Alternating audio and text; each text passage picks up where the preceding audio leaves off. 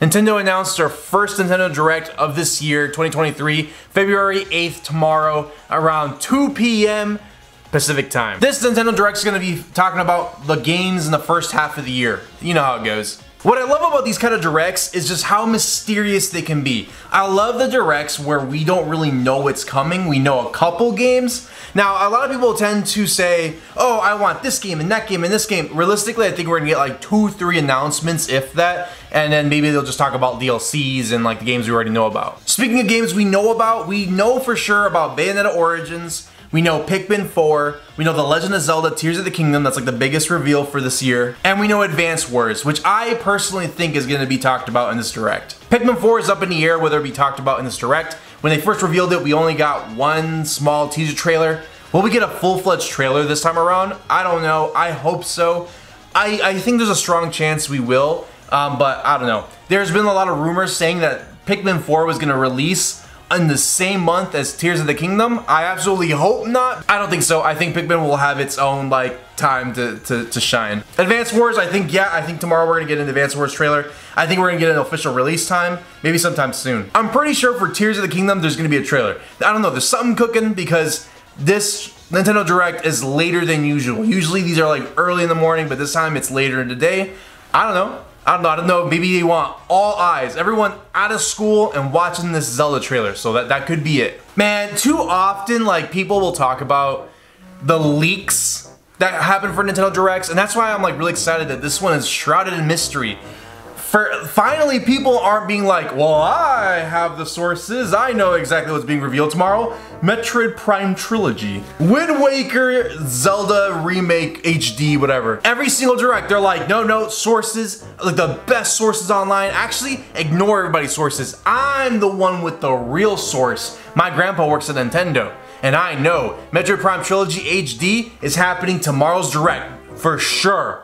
And then every single time, it does not happen. That doesn't mean I don't think it's not gonna happen. Maybe Metroid Prime Trilogy will be a thing, but there's two ways about it. One, a lot of people are speculating, will these games like the Wind Waker or Prime come back in the form of HD games, remasters, or will they come back into the GameCube Switch Online?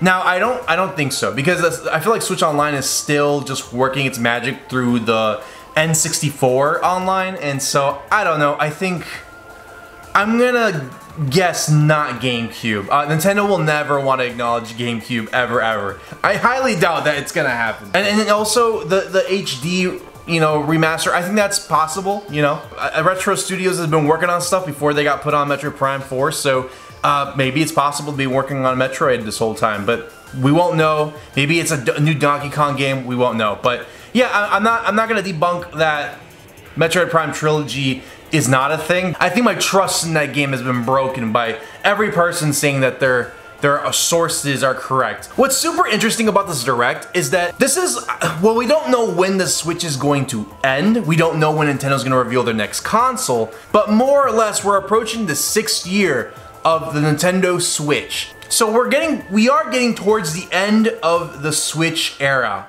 which feels so soon to me, but we are getting close to the Switch era closing off at some point, whether it's in a year or two or more from now. So these games are like at the end of the finishing line, right? Like I think Tears of the Kingdom's a pretty big game to almost like close off the Switch era a little bit. But it's weird to me because as much as we've been having so many games, like I think this is one of the best Nintendo libraries ever, and we're missing a lot of IPs.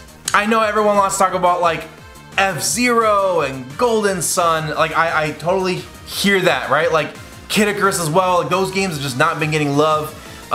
Mother, right? Like they've been added to like the Switch Online stuff, but we haven't seen them make an official return in a full-fledged game. We don't know what Sakurai's been working on since Ultimate. Maybe he's been working on Kid Icarus Uprising HD. That would be awesome. I don't know if it's gonna happen though. And then other titles that we're missing out on is Rhythm Heaven Fever and Punch-Out. Now, Rhythm Heaven Fever had a strong presence in WarioWare Get It Together, and that was like what that was 2 years ago about.